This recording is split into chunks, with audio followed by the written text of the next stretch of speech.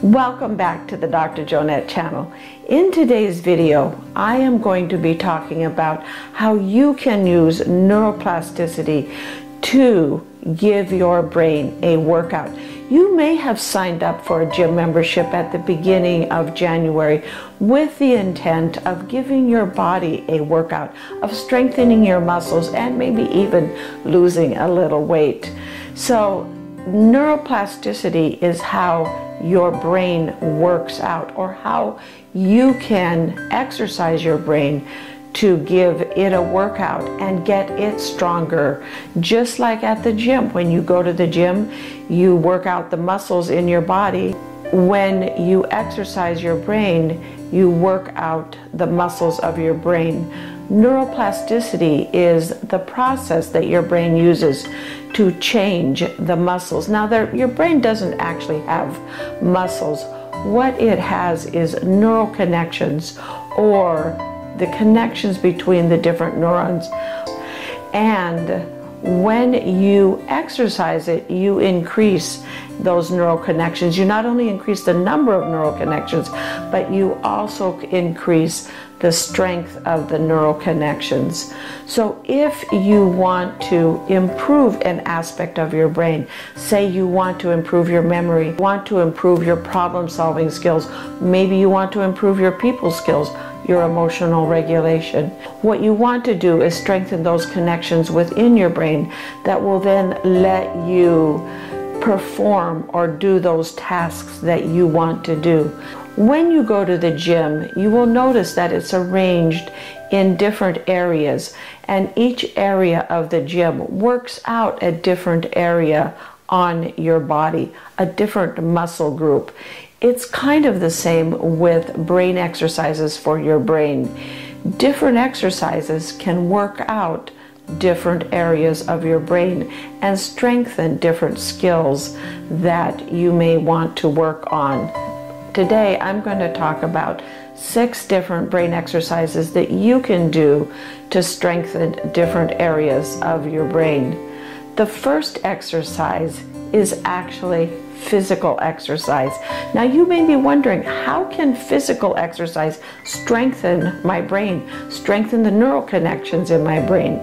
Physical exercise is what I would equate to the stretching exercises before you work out at the gym. You want to get your muscles ready to give them that workout. And it's kind of the same way with your brain. You want to give your brain cells the nutrition and the energy that they need to work for you and to strengthen. So physical exercise brings blood to your brain. It increases the blood flow within your brain. And when you increase the blood flow within your brain, you bring into your brain oxygen, which is critical for all of those neural processes, as well as energy in the form of blood sugar or glucose.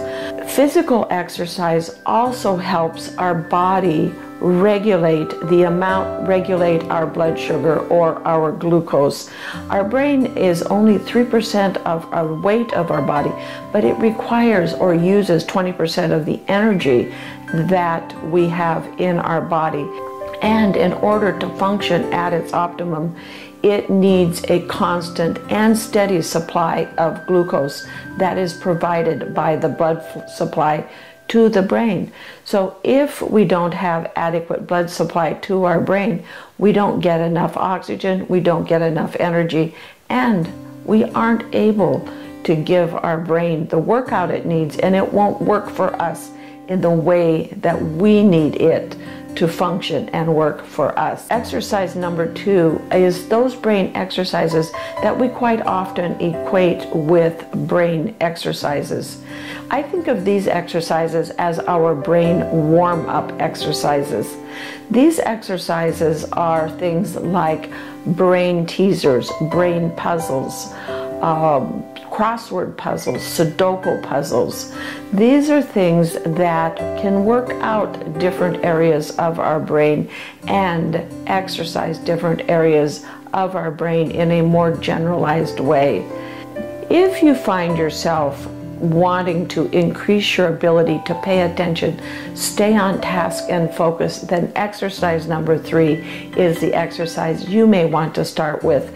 Exercise number 3 is activities that increase our ability to focus. They are mindfulness activities as well as meditation.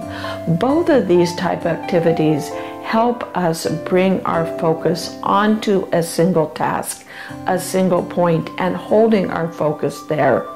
It's difficult to do in the beginning, and you will find that your mind doesn't like to focus on one thing. It likes to wander and bring in all kinds of thoughts. That's normal, that's okay. And when that happens, just pause, bring your mind back to whatever it is you are focusing on, and continue with your mindfulness activity or your meditation. By doing this, you are able to tune out the distractions and allow yourself to concentrate on a particular task that you may want to accomplish. Exercise number 4 is one of my favorite exercises. For me, this is my connection to life exercise. It is social interactions, connection to our family members, connection to our community, connection to our neighbors. In other words, connections to all the people in our life. When we sit down and have a conversation and engage in a conversation, pay attention to the other person that we are having a conversation with, and look for ways to gain perspective, to gain insight into who they are. We are strengthening those connections in our brain that allow us to connect and interact with the people in our life. These are the connections actually for kindness, for creativity, and for empathy. These are the connections that feed our inner and our emotional self.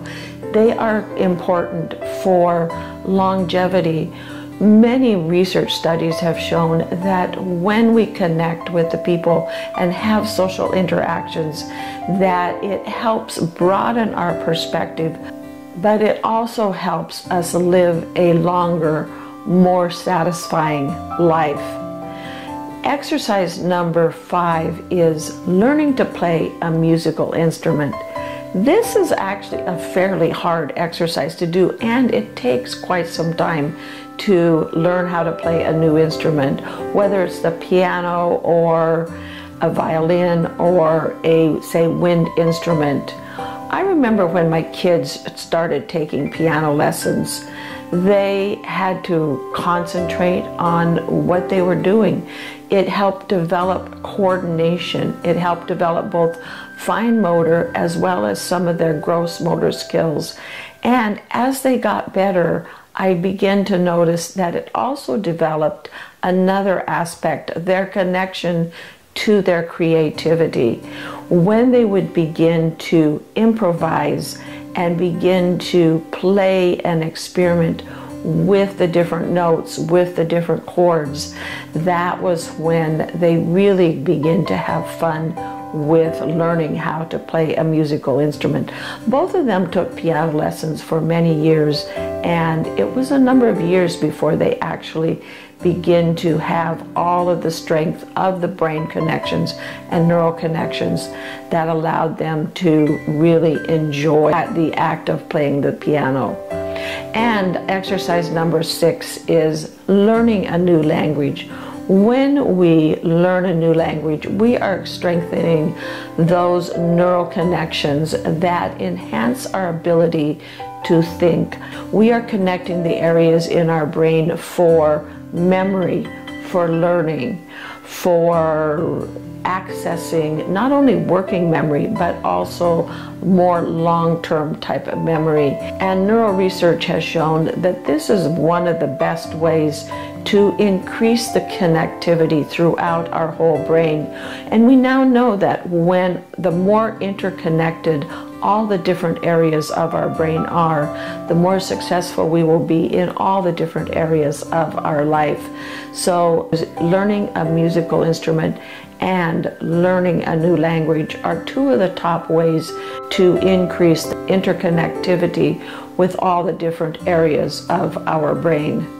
Now that you know that you can use neuroplasticity to strengthen your brain and to enhance your life as well as contribute to your longevity, what exercise do you want to start with to do today?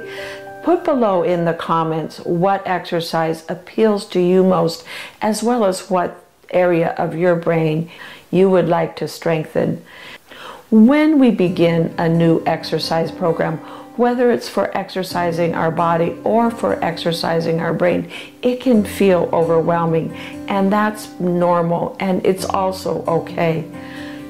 Pick one exercise and start small, maybe 5 minutes a day, 10 minutes a day.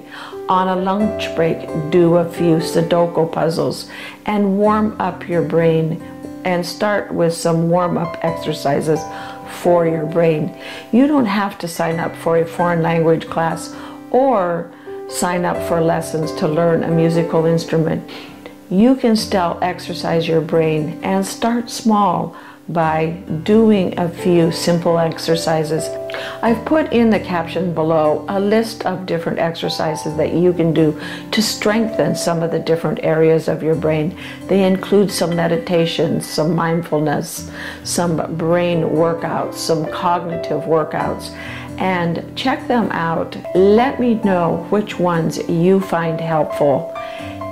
By beginning to incorporate these brain exercises into your daily routine, you are able to unlock the full potential of your brain's neuroplasticity.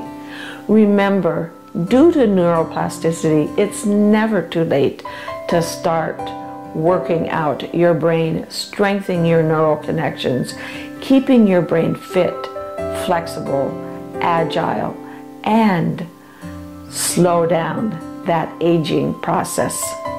Thank you for watching. Don't forget to click the like button, subscribe, as well as sign up for notifications. When you sign up for notifications, you're going to be notified when I post my next video. It might be a recipe, it might be a gardening tip, or it might be another neuroscience video. All of them interconnect and help you live a productive, healthy, long life. Also, if you're interested in taking a little deeper dive, as well as getting more information, finding recipes to keep your mind and your body healthy, go to my website at growwithdrjonette.com and explore the recipes, the gardening tips, as well as the health section of the website. See you next time on the Dr. Jonette channel.